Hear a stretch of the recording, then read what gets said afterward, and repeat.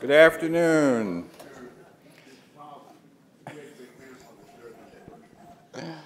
I'm David Ferriero. I'm the Archivist of the United States, and it's a pleasure to welcome you this afternoon to the William G. McGowan Theater here at the National Archives. Welcome to our friends who are joining us on YouTube, and a special welcome to our C-SPAN audience. A century ago, the First World War was raging in Europe, but the United States was not yet involved, and there was strong sentiment throughout the land for us not to get involved.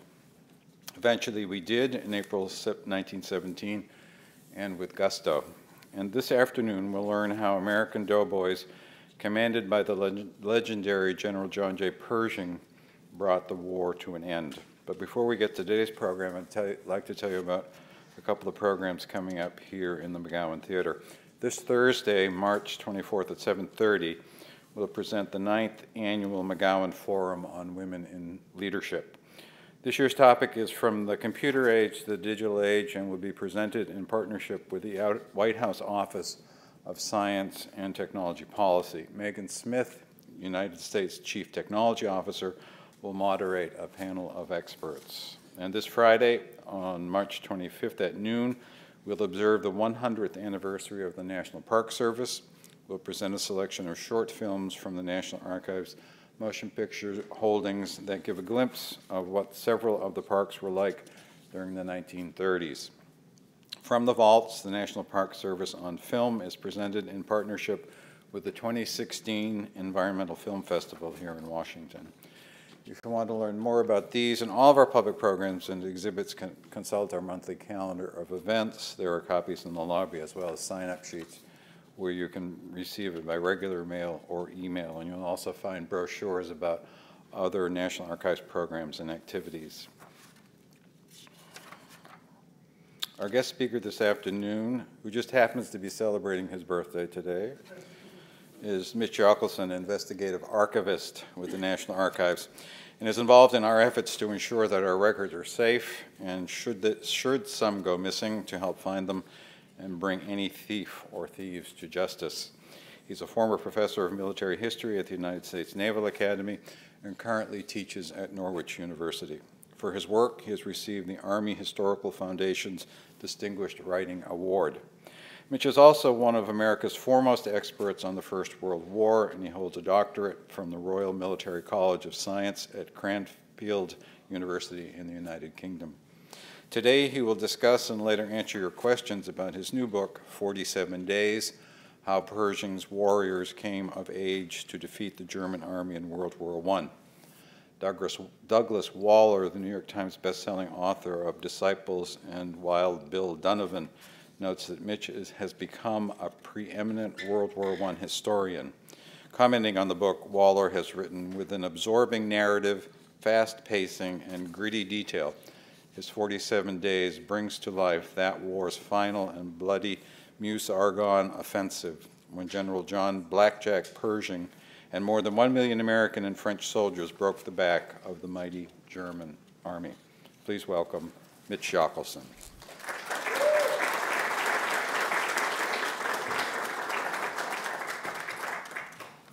Good afternoon, everybody. It's a real pleasure to be here, and I'm really excited to see a nice crowd to come out and hear a talk on a subject that doesn't get a lot of attention in the United States, and that's the United States effort in the First World War. As Mr. Ferriero mentioned, we got into the war in April of 1917 as a partner to the Allies and slowly built our forces until it turned into the climactic battle of the Meuse-Argonne, which is the subject of my book and my talk today.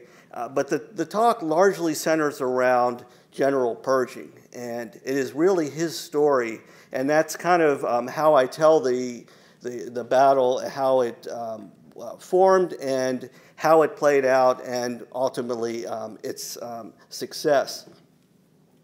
So I'm often asked, when did you begin writing this book? And one of my colleagues asked me out in the hall today, did you write this a few years ago and then wait to release it during the centennial? I wish I thought along those lines, but not really. I mean, part of the reason I was able to write a book like this is we are in the midst of the centennial World War I, and we'll be commemorating America's entrance next year, and then its participation as a combatant the following year. But in reality, the book started when I was a young man, and yes, that is a photo of me about age 5. And it started because I used to go to a pediatrician in Silver Spring, Maryland, not far from here. And it wasn't one of the more pleasant experiences, not that I had any health issues to deal with. I would just get nervous. And I remember when my mom, who would take me in her Ford Fairlane, we turned onto Pershing Drive, which is near where his office was. I'd get this chill, and I'd get this weird feeling in my stomach, this nervousness. I mean, he was the nicest guy on the planet, don't get me wrong, and he'd bribe me with artificial flavored lollipops to make sure my experience was good. But I started seeing this name Pershing, and it kind of stuck in the back of my mind. Who was he, and why is there a street name for him?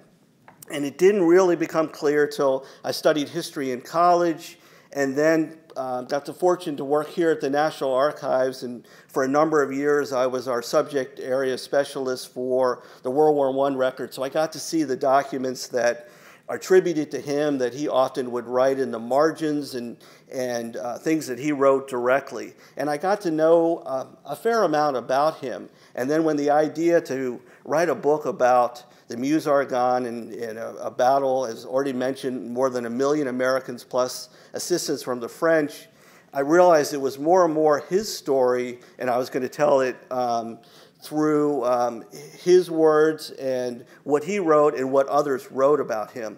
So what I'd like to do to start out is, in the event that you haven't read the book yet, or you don't know a whole lot about General Pershing, we'll talk a little bit about him first, and then about his warriors who fought under him, and then about the battle itself. So General Pershing, born 1860 in Laclede, Missouri, which is about an hour-and-a-half drive, 2 hours from Kansas City, right on the eve of the Civil War. He experienced his first so-called warfare during that time when guerrillas came through the town, ransacked his father's house as his father's business, and as a young boy he clung to his father, and through the help of his parents they got through that tragedy. But he never really considered going in the military. It wasn't until he was a late teenager he thought about a career as an attorney, as a teacher. But like a lot of people at that time, men only, the idea of a free education through one of the service academies wasn't a bad idea. His sister saw an advertisement in the local newspaper for the examinations for the military academy. They were going to take place in his hometown. He took the entrance exam, passed it, and ended up going to West Point. He did so-so there academically, but he excelled as a leader. And a number of future officers who would serve under him during World War I were also classmates. And they knew that Pershing had this ability to lead men. He had that kind of charisma. After graduating West Point, he served out on the West in the frontier, and he was a company commander in the 10th U.S. Cavalry, which is one of the all-African-American units formed after the Civil War. And did that. He went back. He taught in Nebraska, through the University of Nebraska, through what we considered ROTC. But he went back and he taught at West Point, and he was a horrible instructor. The cadets couldn't stand him. They made fun of him behind his back, and that's where the nickname of Blackjack came. It actually was the stronger word, the N-word, but it was later softened to Blackjack, because they made fun of him because he had commanded these African-American troops. He ended up commanding them again during the Spanish-American War in the attack against the Spanish in Cuba. And then later on went back and had a number of roles, including serving in the Philippines. He was an advisor during the Russo-Japanese War. And then As he's kind of building his career, he meets a young woman in Washington, Frances Warren, who is the daughter of one of the high-ranking senators who also heads the military affairs. And he falls in love with her, and they get married. And lo and behold, he gets a promotion. He jumps from a lower rank to brigadier general. Many question whether or not it's his association with Senator Warren because of the fact that he was his father-in-law, that he leapt across so many others on the list who were also up for promotion. And there might be a little bit of truth to that, but I think the bottom line is Pershing had built up a strong experience as a leader and as a commander, and he deserved the promotion. They went and had a nice family of 4 children, 3 daughters and 1 son. They were living in the Presidio in San Francisco in a home, and Pershing was called to the Mexican border in 1950. Tension was heating up between not so much the Mexican government, but Americans who were living in Mexico. Mexico was under a revolution at the time, and the U.S. government vacillated between who we were going to support and so forth. And there were a number of troubles, a number of Americans who were murdered, and so it was a good idea to have American forces on the border. He moved down there in the late summer of 1915. Frankie, his wife, and their 4 children were to join him.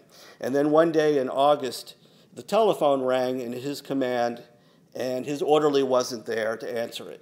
So Pershing, frustrated, answered the phone, and he said, "Hello, who is it?" And it was a reporter on the other end from one of the New York newspapers, not knowing that it was Pershing on the phone, said, "I'm calling to verify the fire at the Pershing home." And there was this dead silence on the other end, and then Pershing said, "What fire? I haven't heard about this." At that point, it was obvious to the reporter that he was talking to General Pershing at the time. Pershing told him, "It is me. I need you to tell me what happened." The house, the previous evening, they were doing some renovation on it, and a fire broke out near a fireplace and engulfed the entire house. In addition to the Pershing family, there was another family also living in the home. They escaped the fire, but unfortunately, his wife and 3 of the 4 children, his 3 daughters, were killed in the fire. Only his son, Warren, survived. You can imagine how devastating this must have been to him. He traveled quickly back to San Francisco and had to, of course, identify the remains, get the family situation in order, and take care of his son, Warren.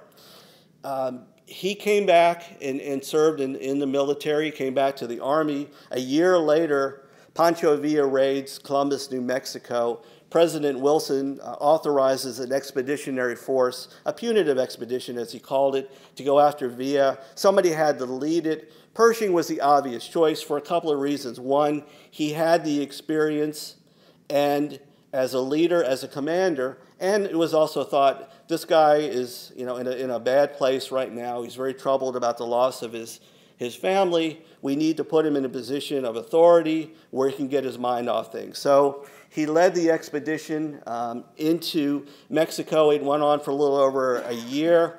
The punitive expedition never captured Pancho Villa. Villa was severely wounded in one fight. A number of his so-called Villistas were killed. But ultimately, he got away for a number of reasons. Taking you into 1917, the U.S. finally gets into the war in April for a variety of reasons. And somebody needs to lead what's going to be the expeditionary force overseas. There were a number of other commanders that actually outranked Pershing, but nobody had the experience. And Secretary of War Baker suggested him. President Wilson agreed. And John J. Pershing now was going to lead the first large overseas contingent of the United States. And as I talk about in the book, he takes the Americans into the modern age. And what he's got at his disposal are a small group of American soldiers. There's roughly 127,000 regulars, the professional soldiers. There's about 110,000 National Guard. Many of those had been called up on the Mexican border to protect the border against further incursions. They were federalized by President Wilson. Plus, Wilson authorized a draft conscription. There ended up being 3 conscriptions throughout World War I, including the drafted soldiers plus volunteers. There were roughly about 2 million, over 2 million who were either drafted or volunteered. But the regular troops they had experience, but not the type of experience one was going to need to fight a modern warfare overseas, especially on the Western Front. And if any of you have ever been to the battlefields in France and in Belgium, you know that the remnants are still there of the trenches, the machine gun nests, and just the difficult terrain that the troops had to fight over. It's 3 years into the war. The British have been badly bloodied in battles like the Somme, where more than 60,000 British troops are either killed or wounded on the first day, July 1st, 1916. The French had been bloodied in Verdun, and American troops were badly needed. The question, though, among the Allies was, why don't you bring these American troops over here and we'll join forces with the French and the British. We'll amalgamate them, as the term went. Well, President Wilson knew that eventually this war is going to come to an end and that the Americans are going to need to have a say at the peace table. The only way they're going to have a legitimate say is to have an independent American army. So he gives Pershing his instructions: you will form your army independently and fight independently. Now, the Americans had very little training. We had very few guns. We certainly didn't have the big guns, the artillery. We didn't have aircraft and a number of other supplies. So we relied heavily on the French and the British. Many of our troops trained with both the British Expeditionary Force and the French Army. But when it came to about a year into the U.S. being involved in the war and more American troops are coming over, Pershing pushed to form what he would call First Army, the First American Army. And so he met with this gentleman here, Ferdinand Foch, Marshal Foch, who was head of all the Allied armies. Foch wasn't real excited about Pershing having his independent force, and they dickered back and forth.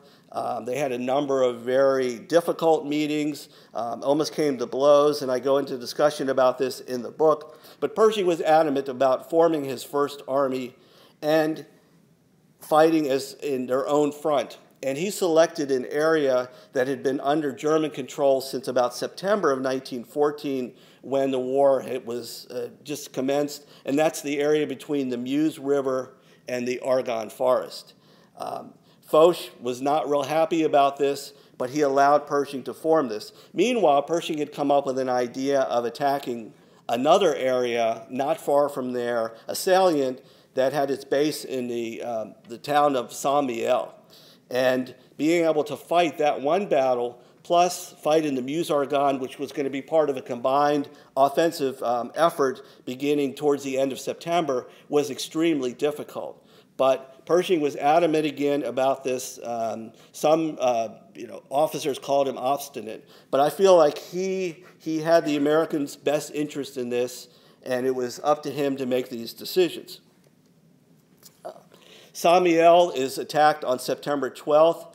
The Germans were somewhat aware of the Americans in the area and the potential for an offensive. They had begun a withdrawal, but they hadn't completely withdrawn from the salient. The Americans attacked about 500,000 troops and completely overwhelmed the Germans, liberated the area, and French citizens who had been basically isolated by the Germans for almost 4 years, living in cellars, having to give away their homes, give away their farmland, their goods, their cattle, all of their supplies and things were finally brought back. And you can see from this image, and by the way, most of the images I'm going to show you today that you've seen already are from the holdings of the archives in our Signal Corps collection, which is a wonderful collection in the process of being digitized. So Saint-Mihiel takes place from the 15th.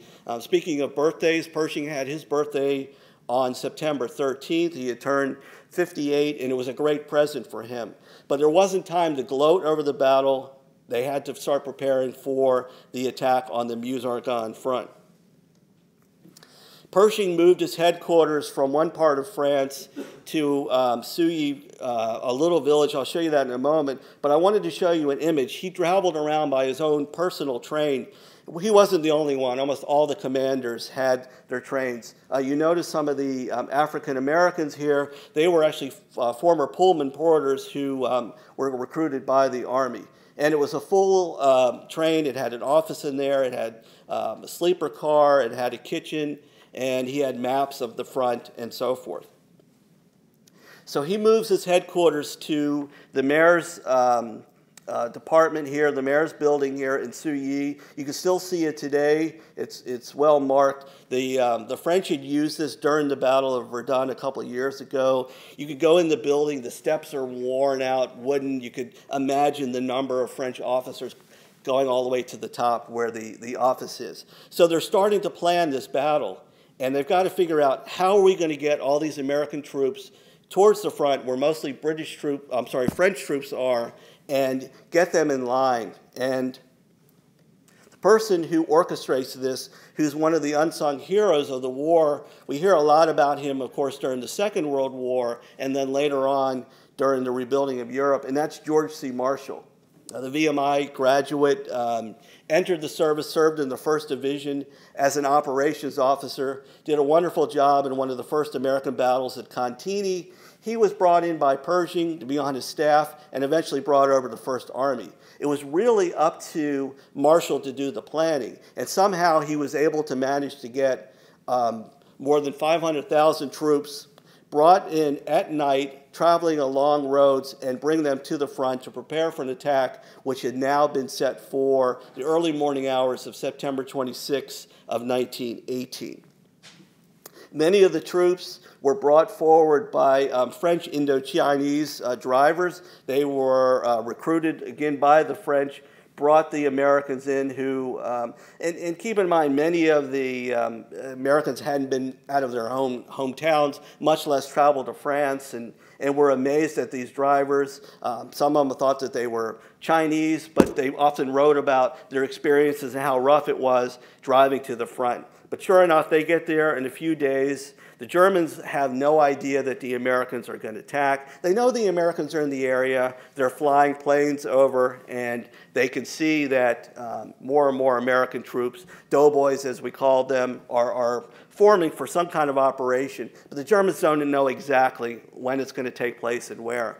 But 3:30 in the morning, the artillery kicks off, more than 1,000 guns. French guns, 75 millimeter, 155 millimeter, start firing towards the German positions. A few hours later, what they called in World War I, the American troops jumped off. Most of them were not in trenches. We think about trenches in the First World War. They were actually out in the open, either in forested areas or hunkered down in former shell holes. But the battle commences, and it moves forward, and it moves forward rapidly. The American troops make great gains on the first day. One of the key landmarks is Montfaucon, Falcon Mountain in English. It's a high ground. The Germans have observation posts there, and they've had posts there since 1914. They can see where the troops are coming, and it's a key post to take out early in the battle. Pershing wants it done the first day. The French tell him he's crazy. It may take until Christmas. But the attack happens in that area, and the Americans make some gains, but they're driven back. It's not until the second day that one of the regiments from Maryland, actually from Baltimore, the 313th, part of the 79th Division, capture Montfaucon and drive the Germans from that post. Meanwhile, as the battle plays out, it starts to bog down. And part of the problem with the battle, and any World War I battle for that matter, is communication. They used wireless, but there were also wires laid by the Signal Corps troops who would move them forward, but they were easy targets for the Germans. And in order to get messages forward, we needed clear communication. I mentioned Marshall being an unsung hero of the battle. Certainly, the telephone operators, also known as hello girls, were a key to any success with the American operation. They were recruited by the Bell companies as the war commenced, and one of the attributions is they had to speak French and they had to be able to handle kind of pressure behind the lines. And they were mostly in Souilly, which was close to the front. You could see behind their chairs that they have the Army-issued doughboy helmets, plus in the bag gas masks, because you never knew when an attack was going to happen. And they served quite well, and at the end of the war, Pershing had commended them as true soldiers of the Army. Another problem, we often bemoan about the traffic issues here in the Washington area. Well, certainly it was a problem over there. There were only 3 roads leading to the front, most of which had been pummeled by the Germans through their artillery throughout the past 4 years. Plus, once the battle commenced, they started aiming their artillery onto these roads. If you've been to northern France in the autumn, you know it rains there quite a bit. It's damp, so the roads would puddle up. The engineers would have to go out and try and replace the holes, cover them over using logs, stones, or whatever they could find. But what happens is there's major congestion, which means supplies are not getting to the front, which includes food and water, medical supplies, but also armaments. And it becomes a huge problem, and slowly the battle starts to really bog down to the point of the Americans aren't making any gains, and there's significant amount of pressure put on Pershing. Perhaps maybe he's not the guy to lead the Americans. Maybe he doesn't understand the logistics. And the French and British are pressuring him to step down and allow one of their commanders to take over. They're threatening President Wilson that Pershing needs to go, but Wilson stands behind him. But as the battle goes on and the pressure, and Pershing's going to the front, constantly talking to his troops, trying to push them on, he's relieving commanders. He was the ultimate micromanager. I mentioned some of the documents here at NARA that he created, and often you'd see his signatures in the marginalia. Well, he would go to the front. If he felt like one of his officers wasn't performing, he'd fire them. He'd either send them to one of the rear areas, or some of them, in a case, were shipped home. But the pressure was getting to him significantly. On one of his trips to the front, his aide, Major Quickmeyer, was in the front seat, and he heard his boss bemoan behind him in the car, "Frankie, Frankie, oh my God, what am I doing? This isn't going well." And he was calling out his deceased wife's name, and he basically was almost having a nervous breakdown. But he pulled himself together, he regrouped, and when he had formed First Army, he was still commanding the entire American Army, which was known as the American Expeditionary Forces. He decided at this point he was going to step down as the commander of First Army, and in his place he appointed one of his brilliant corps commanders, a guy named Hunter Liggett. And this allowed Pershing a little bit more lenience in the sense of how he was running things. But again, going back to the micromanager theme, that train I showed you, he had it parked near Souilly. So poor Liggett, even though he was commanding First Army, Pershing was a mainstay in the headquarters there and absolutely badgering him all the time. When Pershing wasn't around the Meuse-Argonne front, he was often in Paris, a home that he was allowed to use by Ogden Mills. But he had another reason for going to Paris, and that was a young woman who was 23 years old when they met in 1917. Her name was Mitchell Yockelson. She was a Romanian artist. They met at a party. She was commissioned to do a portrait of Pershing, which she had done with another number of other officers.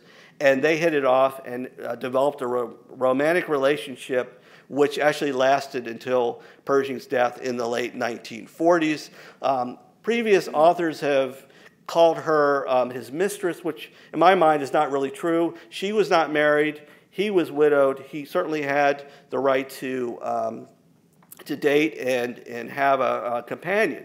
He was, I think, pretty embarrassed by the significant age difference of more than 30-some years, and he didn't talk about it very much, but it was the worst-kept secret within the Army. Almost everybody knew about Pershing and Mitchell Yockelson. As the battle progresses and Liggett takes over, he's got a number of things he has to deal with. Straggling is a huge issue. We think of straggling maybe troops who didn't want to fight anymore. But the bottom line is fighting in that area, especially in the dense Argonne forest, troops often got lost from their units. And so he had the military police come in and gather them up and bring them back to their units, but also getting supplies forward. Animals were used to, as you can see, the roads themselves are hard, muddy often from the rain, and so they found different ways to bring supplies to the front. And slowly things progressed, but also Liggett had to deal with something that nobody expected, and that was the influenza epidemic. It was, by October, it was in its second phase, the first in the summer, and now is even more devastating. Hundreds of thousands of troops on all sides were impacted, especially First Army. It was first believed to be pneumonia, and then later it was determined that it was the flu. So we had to deal with the sick and also the injured soldiers. And many of them were brought to field hospitals close to the front where they were treated. If their wounds were more serious, they were brought back and taken to general hospitals. Those caring for them were nurses who volunteered either with the Army Nurse Corps or the Red Cross.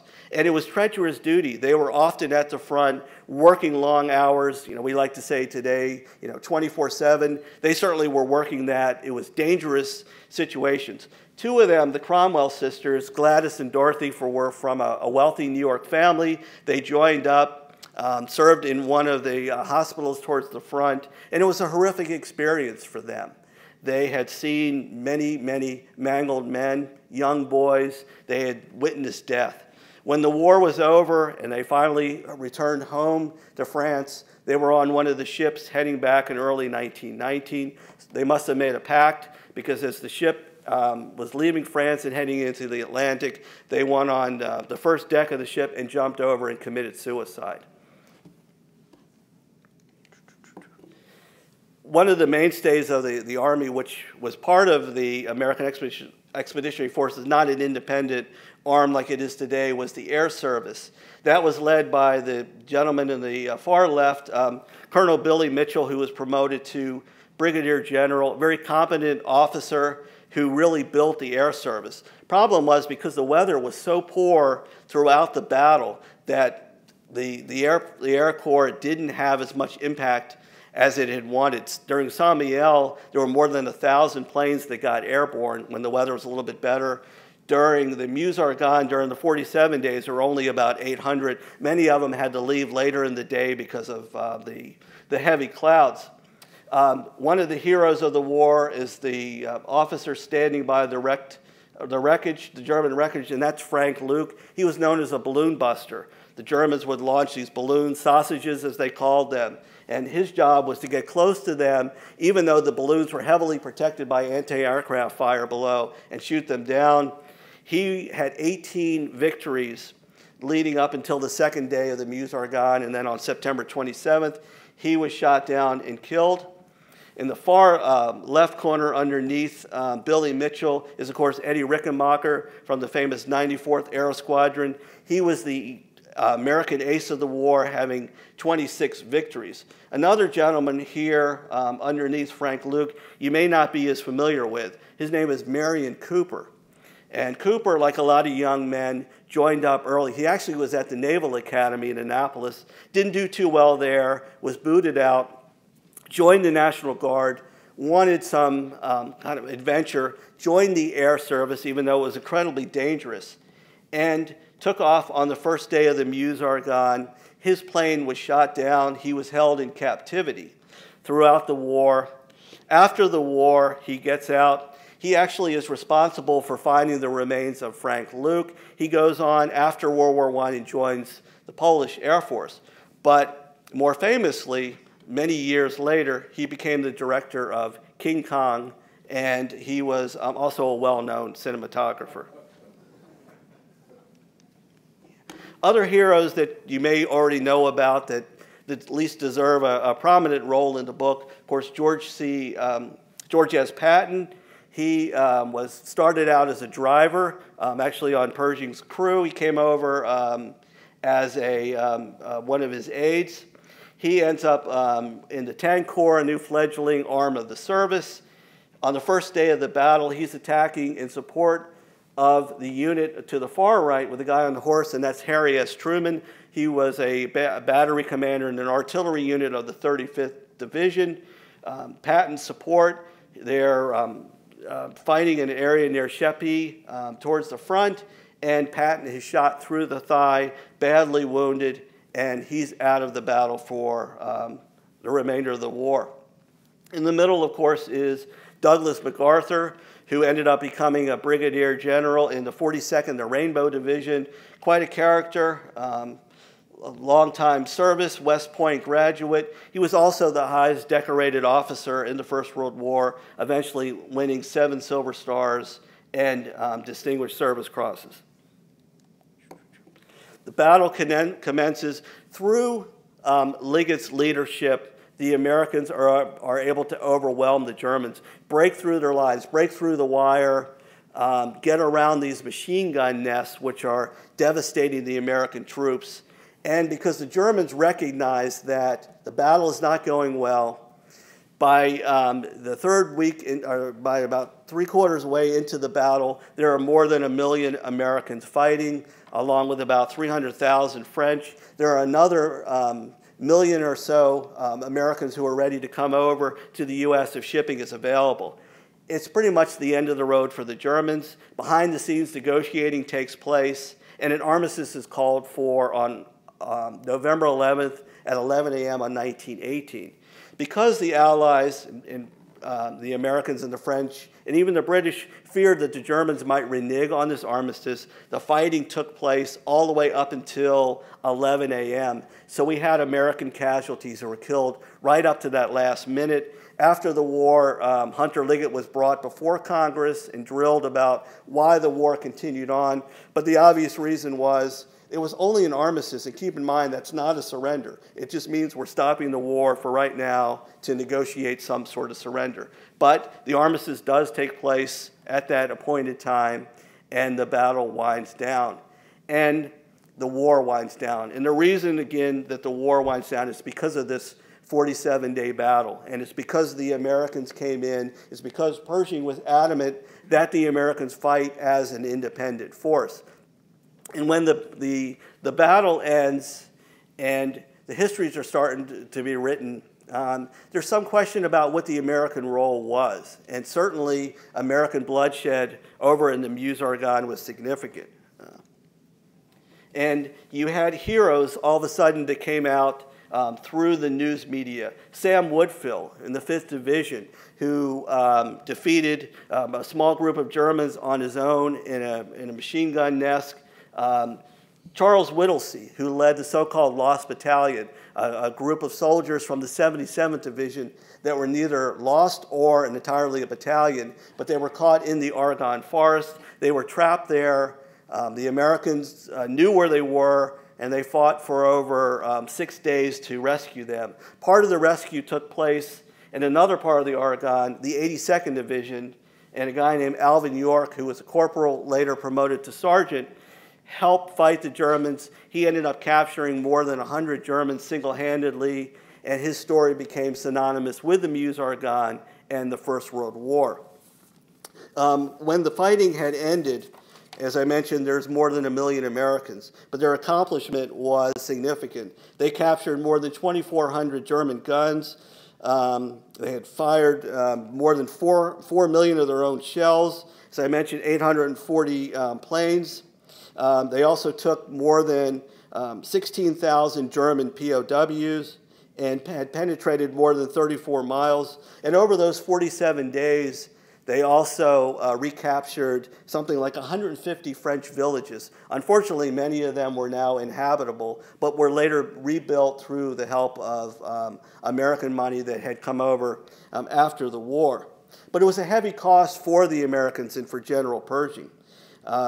More than 120,000 warriors were killed and wounded. Roughly about 26,000 of those had died either from combat or from the influenza. For the Germans, the exact number of their belligerents is roughly around 450,000, with about 28,000 killed. Another 100,000 are wounded.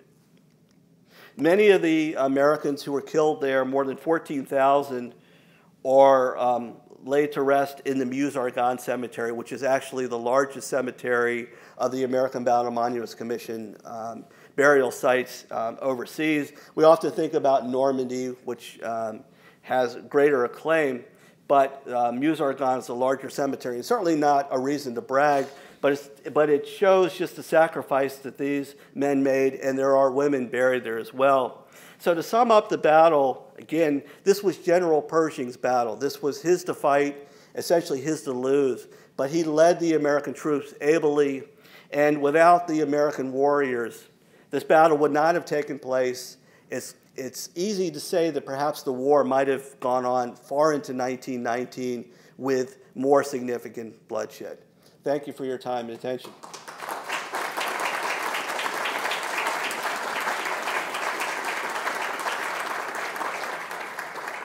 And I'll be happy to take any questions.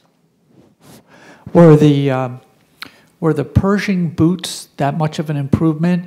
I have three questions. And then could you say that he invented the military police, or did he reinvent them? And were the Americans assigned that section of the front because the terrain was so rugged in case the enemy broke through, they couldn't advance as far, as fast? Well, I wasn't sure about your first question about the Pershing boots, but as far as the military police, to best of my knowledge, this is the first time that military police were used by the American Army. Of course, a lot of what we learned was through the British and the French. They had their own law enforcement within the military, and they played a significant role. And your question kind of brings up one other point, is when we look at the photographs of American troops in their uniforms overseas, we look at the motion pictures and from the Signal Corps collection here at the archives, it kind of looks archaic. But the truth of the matter is, this was the modern age of warfare. And it hadn't been for the Americans learning how to fight on the Meuse-Argonne front, we wouldn't have been the Army that we became in World War II and become the superpower later on and become a predominant military today. And as far as your question about the sector, that's a good question. And this is something that Pershing had negotiated with the French. He wanted an area where the Americans could have some prominence and make an impact.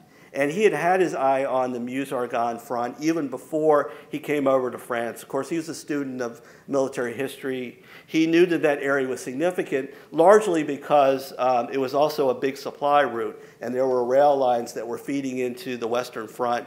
And so he really encouraged Foch to give the Americans that front, not because he knew it was the toughest, but he felt like it was going to make the most impact. Yes, you mentioned that there was intense negotiation between Pershing and the French generals regarding the use of troops. As you know, black troops of the 92nd and 93rd were transferred to the 157th French unit. I'd like to know the decision behind that, because as you know, Pershing served with a black unit, the 10th Cavalry, and the treatment of black troops, particularly combat troops in World War I, was horrendous. And I'm just also curious to know, why wasn't the 9th and 10th Cavalry transferred to Europe? I mean, why they were basically segregated and just remained on in the western part of the country. I mean, those were elite units, but they never got to serve in Europe. So I basically just have two questions there. Okay, it's an excellent question. There were more than 200,000 African Americans who served with the American Expeditionary Forces overseas. Unfortunately, as you point out, many of them who had experience in fighting, either with the regular troops in the U.S., the 9th and 10th Cavalry, were put into basically support roles. Many of them were stevedores, unloading the ships at the docks, or they were laborers, building the roads, building Army facilities. But there were the two divisions, the 92nd Division, which you mentioned, which was an entire division, and then there was the 93rd, which was a provisional division. And you would have thought that Pershing, having commanded African-American troops, would have welcomed them, but he didn't. And the answer is not entirely clear, other than the fact that the military was segregated at the time. He followed the protocol of the military. how the African-American troops ended up with the French. The 92nd were attached to the French and actually fought to the left of the Americans in the Meuse-Argonne. The 93rd fought in a different sector. But when the negotiations and the French were hammering Pershing to get American troops, he said, okay, well, I'm not going to give you some of my white combat units, but I will give you the African-American troops. And the French were glad to take them. They had their own African Corps troops, so they were used to dealing with African soldiers, and the African-American troops fought extremely well. The 92nd Division, unfortunately, had a share of problems, mostly because of poor leadership, but the troops themselves fought extremely well. The 93rd Division, the Provisional Division, had the 369th, the Harlem Hellfighters, the Harlem Rattlers, which are also called. They were in line more than any other American unit during the war. So to sum up, the answer to your question, it's not entirely clear why Pershing didn't push for African-American troops, other than the fact that he kept the Army segregated, and I think that was a mistake. Yes, sir. Yes, I have a question related to the training of the officer corps and all of the different units and, of course, the different branches of the Army. When Pershing arrived, or even before he arrived in France, did he realize there was a need for reforming much of the Army, you know, in terms of schooling and preparing the forces to be in places like France or in an expeditionary force, whereas the Army, you know, never been that large before and was facing those unique challenges. So in his mind, was he working on that already when he arrived in France? Because he really didn't know how long the war would go. He absolutely was. In fact, he established schools, almost like universities, to train officers in various things such as intelligence and logistics, supplies, and so forth. And the officers were sent to these schools. In fact, some of the schools were going on the eve of the attack on September 26th, and there were a number of officers that weren't even available to lead their units. So he was well aware that many of the young officers who didn't have the experience he had in the Philippines and during the Spanish-American War were going to need specialized training. And that's really where our allies stepped up to help us. The British and the French were the primary instructors of our officers. Many of them, unfortunately, were not very good, and as I mentioned before, he called out the ones that he thought were poor officers, either lazy or didn't have the ability, the strength to lead the troops, and he dismissed them. Hi, Connie. Aside from the records of the Signal Corps, what other records did you use both at the National Archives and in other repositories? Well, I mean, as one historian is called the National Archives, it is the mother's milk for military history. And certainly the records here are far greater than any other to document the AEF and the American Expeditionary Forces and the Meuse-Argonne. But I also spent some time up at Carlisle at the Military History Institute there, where they had the personal papers of Donovan and one of the other key officers, Hugh Drum, plus a number of other of staff officers, plus they had these questionnaires. Those are the two key areas. I also went down to where VMI is in Lexington and looked at George C. Marshall's papers. And without writing the story on Pershing, you can't write the story without looking at his papers. And so I spent a fair amount of time with our friends at the Library of Congress looking at Pershing's papers and Billy Mitchell's and so forth. So those were the key areas I spent, and a few other repositories that I was able to sneak in. Yes, sir. 3 questions. One, did Pershing himself come up with his famous line, "Lafayette, we are here," or is that some speechwriter's invention? Secondly, what happened to his female companion after his death?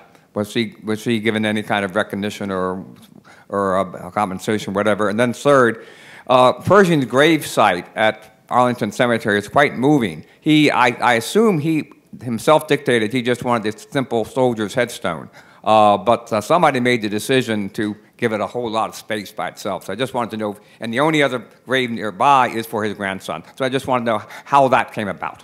Okay, the first question, no, it was one of his aides who said Lafayette, we're here.